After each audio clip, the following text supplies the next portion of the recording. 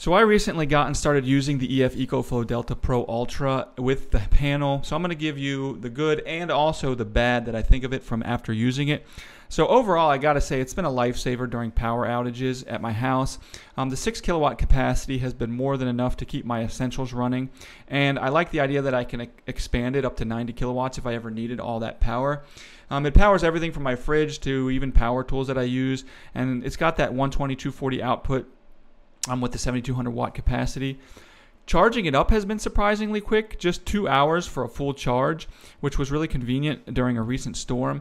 I also hooked it up to some solar panels and it worked flawlessly, making it perfect for off-grid camping.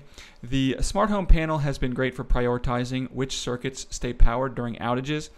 The only negative I would say is that it is heavy, so moving it around takes some effort, but for the peace of mind and versatility that you get with it, I'm more than happy with that, and it's really been worth every penny.